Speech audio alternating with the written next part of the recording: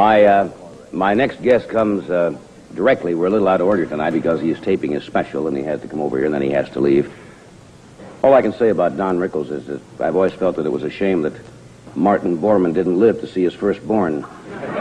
Would you welcome, please, Mr. Don Rickles?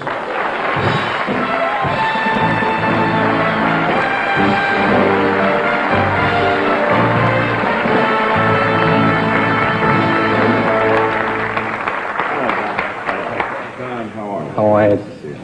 I'm here for the rodeo. Forgive me for my dress, John, but I'm working, and I had no idea there was going to be a wedding tonight or something. And I'm working over at the other network, and I couldn't get dressed up for this cockamamie affair here. But it's a great night. The president, Don Durgan, is that his name? Durgan. Don Durgan. Who cares? He was in the back in the hall, walking around going, "I'm the president." He told that to Reagan, who stepped on his hand and left. Governor Reagan was thrilled. Yeah, he was very excited to see you. Why am I talking to you? I don't even like you, Joey. Anyway, I kid about Joey. I know him a lot of years. I can't wait. But what the whole thing is, for God's sake, let me talk. Oh. Well, listen, wait a minute. As long as you're imitating me, his name is not Reagan. It's Reagan. It's Governor Reagan, and once he explained that to me while I was introducing him. It was practically an insult. I call him Reagan, and he says, "Jack, the next time you introduce me, it's Ronald Reagan." So I said to him, "The next time you introduce me, it's Benny Kabelski." That's my right name. I didn't know that. I hope I didn't spoil anything. No, Jack, I was rolling along here.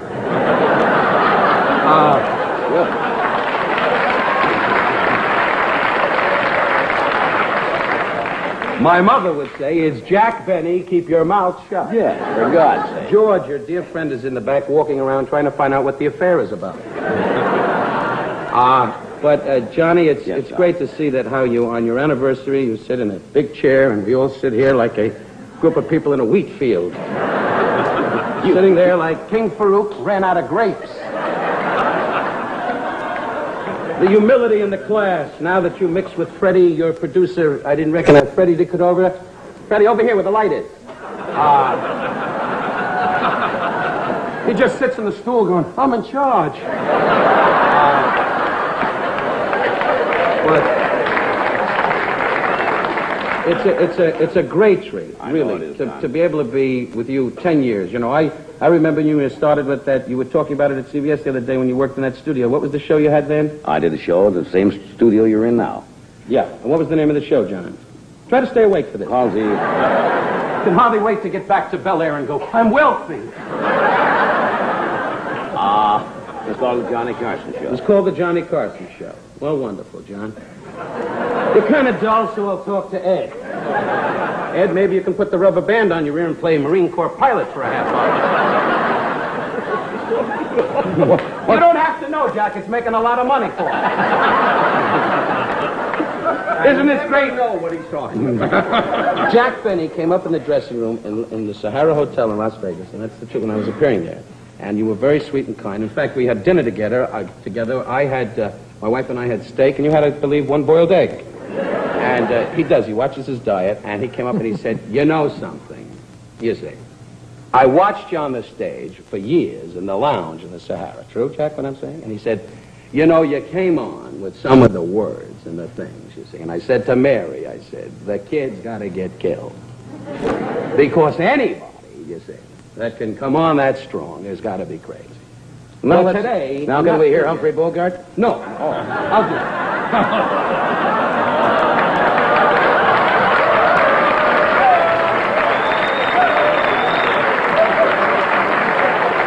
Now you see why I pinch it for him? That was good, Johnny. It's good to see you get that poison out. Even on your anniversary, you always got to snap at the little Jew, huh? With the trouble in the world, I'm really just neutral. Before this evening is over, there'll be more Jews on here than anybody else. I assure you. And by the applause, Jack, warm up the car. We're in trouble.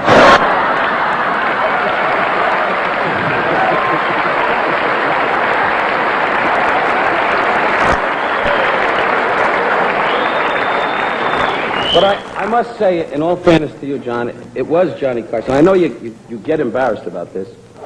Johnny Carson was the first guy to start me on television in nighttime form and bring my ridiculous kind of format to the public.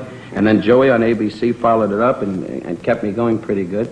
And I must say, Johnny, and very honestly, because my name was like, oh, here he comes, you know, and you were great. You sat at the desk and you had me on the show many times. And I say this with all sincerity. We know each other. We don't see each other that often socially. I have begged. But I don't want to sit up in the room in the nude looking at stars. He loves astrology, and he sits there in the nude going, oh, Venus is sick. Anyway, what? I don't know, but they're laughing. What do you care? Why doesn't... Look at these people. They were in line all night going, move up, Al.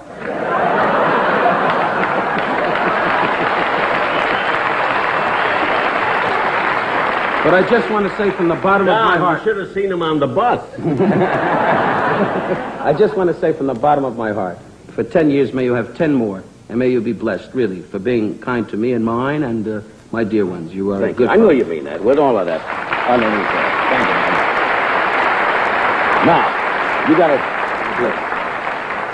Don really wasn't kidding about coming like this because you're in the middle of taping your special. Yes, really. I wasn't trying to be cute or anything. This was it. And I dropped over the other day and we did a little thing on the show. And you were delightful, and I appreciate it. And I hope it's a big success for you. Well, because we tried. when it's Armed Forces Radio for you. So... Want to hear a funny line? Thank you, John. Thank you, Don. Thank you.